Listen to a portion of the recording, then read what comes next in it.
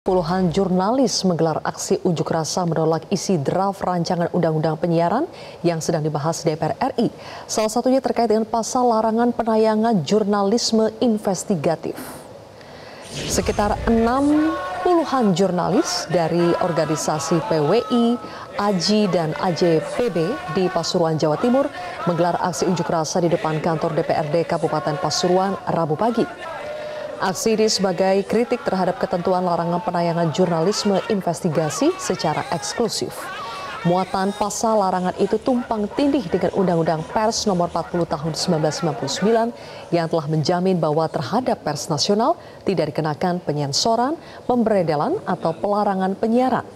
Ketua DPRD Kabupaten Pasuruan Sudiono Fauzan yang bersedia menemui demonstran menyatakan setuju bahwa revisi Undang-Undang Penyiaran berpotensi memberangus kebebasan pers dan memberangus hak masyarakat mendapatkan informasi.